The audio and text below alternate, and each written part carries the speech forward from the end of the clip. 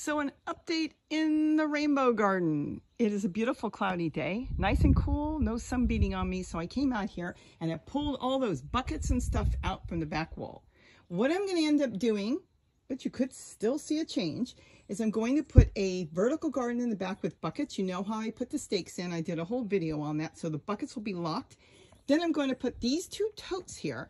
Now they'll be up on the ladder and I've got to assemble the bricks. The bricks are much cheaper than chairs and it will be easier for me to walk in there or anything. Plus I have the ladder. I found it in the trash.